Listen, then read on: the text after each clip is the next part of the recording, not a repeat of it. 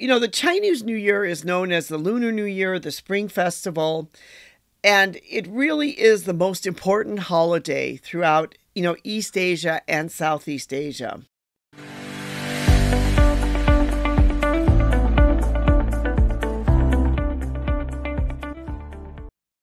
Hi, this is Anita from the Global Trade Gal. Anyone that's living and working in Asia or works with Asia or is buying products from Asia will very quickly learn about a very important holiday that is known as the Chinese New Year. In China, they may also call it the Lunar New Year or the Spring Festival. In Vietnam, they call it Tet. Essentially, it is the same holiday. And you might ask yourself, well, when is the Chinese New Year and why is this Chinese New Year so important? For anyone that's in manufacturing, you will soon learn that for some factories, they may close down for a month or even longer.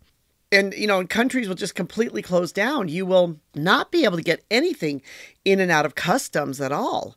In fact, the customs is closed. So you might ask, well, what is this really important holiday when everybody's starting to go crazy? And so, the Lunar New Year holiday actually changes every year, which is also really confusing for many of us in the West. We have Christmas, and Christmas falls on the 25th of every December. We have in America, we have the 4th of July. It's on the 4th of July every year.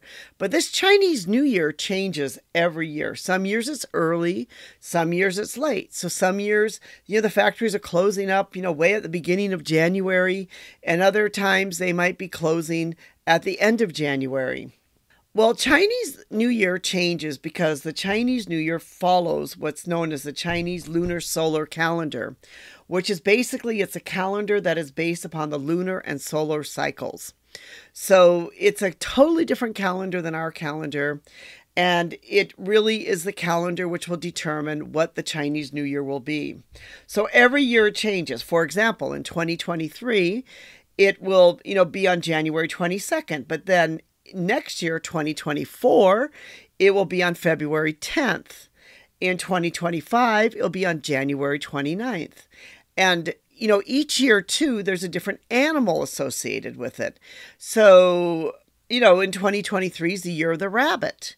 And in 2024 is the dragon, and in 2025 is the snake, and so forth. So it goes through every one of these zodiac animals. So every year it will change anywhere between, mid-January to, about mid-February will be the time that there will be the Chinese New Year celebrated. The Chinese New Year is known as the Lunar New Year, the Spring Festival, and it really is the most important holiday throughout East Asia and Southeast Asia. So you might ask, well, why is there even this New Year holiday? What's it all about? And actually, like so many things in Asia, and particularly in China, there is a legend associated with the New Year holiday. And the history of the Chinese New Year holiday actually dates back 1,000 years, when the ancient civilizations believed that beasts ruled over nature and humans.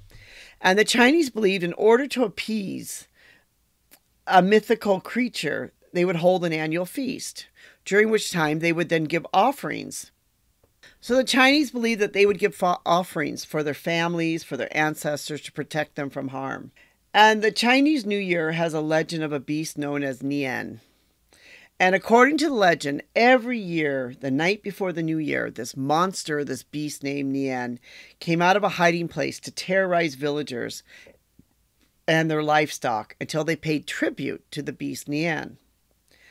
So villagers began to realize, it's the New Year. This beast Nian's going to come out. And so the villagers started to devise a plan that they would hang red lanterns, light firecrackers, and that this would help scare off the beast, because they knew that the beast Nian did not like the red color or loud noises. So to their surprise, this worked. And suddenly they realized that the beast Nian didn't come anymore. So this began to spread, and eventually every New Year's they would have red decorations, they'd light firecrackers, and have loud noises to ward off the evil spirits, which would then bring them good luck for the new year. As time practiced, the legend has it that became known to be celebrated as what we know today to be the Chinese New Year.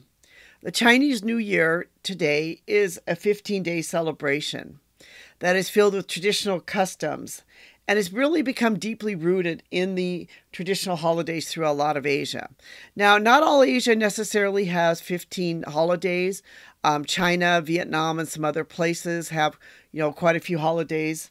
But some of the other countries may have a few days holiday, 3 days holiday, 4 days holiday. It really depends upon the country itself. But what remains the same is that each country has this holiday is steeped in a lot of traditions. For example, I know, like in Vietnam, there's certain days where you go visit the oldest person in the family. There are certain days when where friends can visit. There are certain days where friends should not visit. There's, all these different, days of the New Year where you should or should not do things. There are, days where nobody should visit. And that's why if you're ever in a place like Hanoi during the Chinese New Year, which I have been, there can be like, days when the streets are just completely empty. It's eerie. It's like the city is a ghost town because everybody's in their houses because you're not supposed to go outside or go visit people or go do anything those days. So, not only is the Chinese New Year, an important holiday, it's also a holiday which is really, really steeped in a lot of different traditions. And one of the things that it has is it has the zodiac animals. And, this year in 2023 is going to be the rabbit. And so, each one of these different animals or these different zodiacs have, different meanings to them. Some years might be more lucky if you're born in one year. Maybe, this year will be a better year for you, because, Chinese also believe that these different animals get along. And they might even look at this, some of the people for marriage. They might say, like, if you're a tiger and you're a, rabbit, maybe they don't get along and they shouldn't marry or something like that. It can be really... so some people really, really dwell deep into this. They'll even consult this and decide which year is the best year to get married. What's the best year to have a child? Some people really, really look at this and then will decide. So, those born in the year of the rabbit, if you're going to have a baby this year, if you were born in the year of the rabbit, are considered quiet, elegant, and kind, while at the same time responsible. So your lucky number would be 346. Your lucky color is red, pink, purple, blue. Your lucky flower is a lily and jasmine. And your lucky direction is east, south, and northwest. So those would be for those that are born in the rabbit or for the year of the rabbit. So each one of these different animals sort of have different qualities to them, have different lucky numbers, have different directions, have different colors that are all lucky. So each year could bring different types of luck or different type of things to the Chinese New Year itself.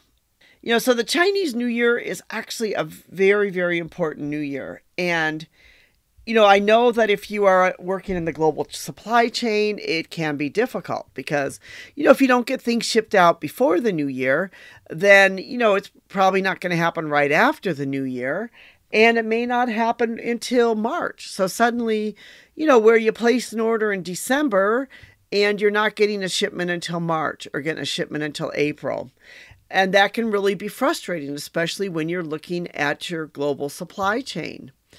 So anyone that is working or dealing with Asia in the global supply chain needs to understand the Chinese New Year and why this is such an important time for the Asians themselves, and also that it is going to disrupt your supply chain.